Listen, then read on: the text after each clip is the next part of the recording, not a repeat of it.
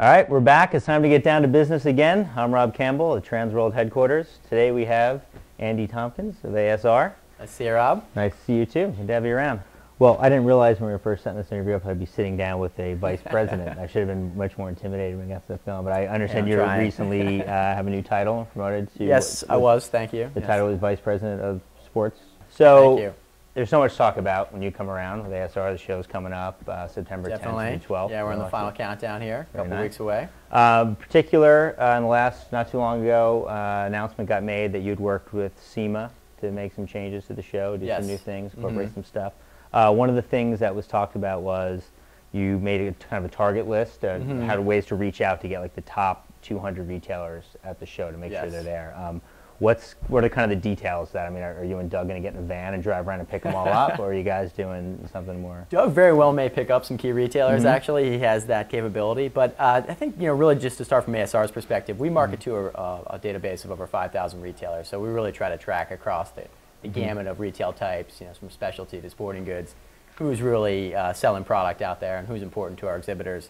What SEMA allows us to do, the partnership with SEMA that is really have a feedback loop, what's most important to the exhibitor base and the membership of SEMA.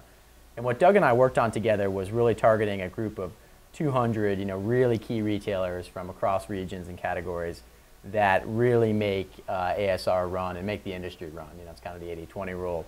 Nice. I know that's one of the other things you have going on with SEMA is you announced there's going to be a press conference. Yeah, we're going to kick off this the first day of the show with a press conference, and really this is a great opportunity for both media and the industry to have a dialogue about what's happening in the marketplace. So the cool thing from SEMA's perspective is that they have the top leaders in the industry as part of their board or certainly relationships.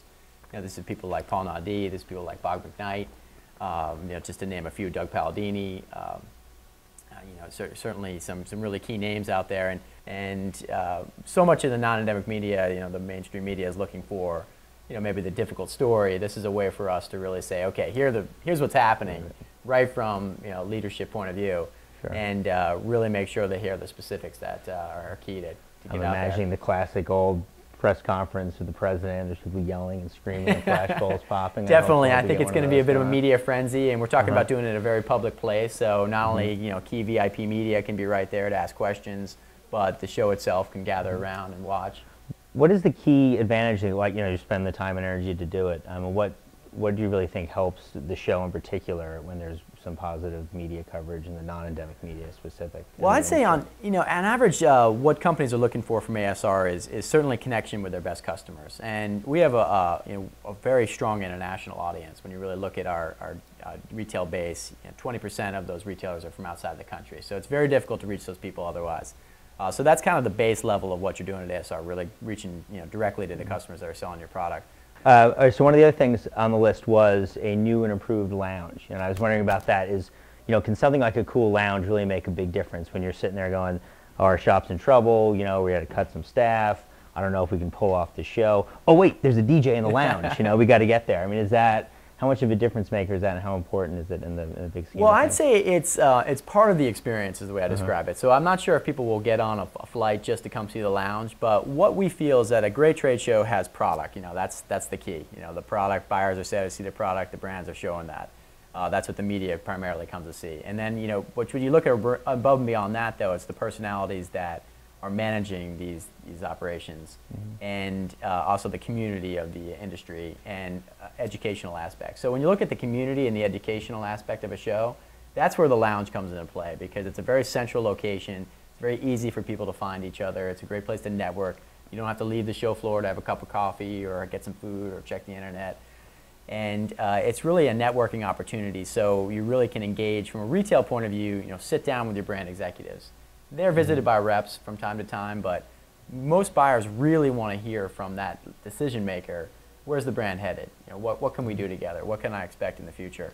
And again, the lounge is a place to facilitate that. So, I would describe it as a show feature, but a key one, because it really facilitates two really important aspects of a trade show: community and education. And then one of the fourth thing of the four major points was that there's going to be a URL, a specific website with regular updates from this? Yeah, basically what we're doing is, and we're hoping to work with you on this as well, but basically we're capturing vignettes from the show floor, talking to SEMA member brands, talking to other exhibitors, what are you up to? What's your story? What can customers and retailers expect to see in the future? And then putting this footage online through this URL. And the idea is to extend the boundaries of the show beyond the 3 days. So cool. Again, it's just trying to really spread those brand stories and what the industry's up to. Nice.